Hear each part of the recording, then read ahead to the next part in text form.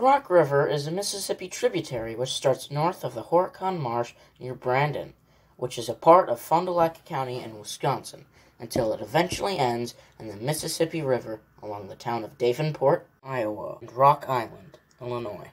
It is for 299 miles, or 481 kilometers, from Wisconsin and Illinois before emptying into the Mississippi, ultimately taking it to the Gulf of Mexico, where the waters of the mighty Mississippi are deposited. The Rock River got its name from the Sauk and Fox Indians, who called the river Sinisippi, meaning rocky waters, which eventually led to its current name, the Rock River.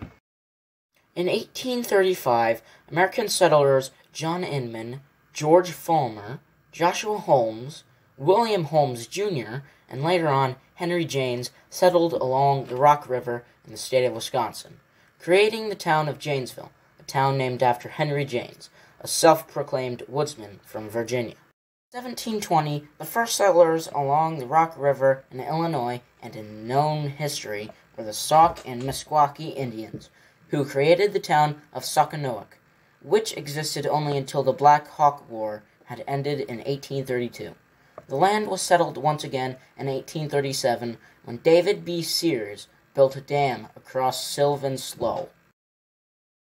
As for the major cities along its shores, they are Watertown, Janesville, and Beloit in Wisconsin, while Illinois holds Rockford, Dixon, Sterling, and Rock Island along its shores, while also passing through the Horicon Marsh, Lake Sinisippi, and Lake Koshkonong. Thanks for joining me on the history of the Rock River. I'll see you next time.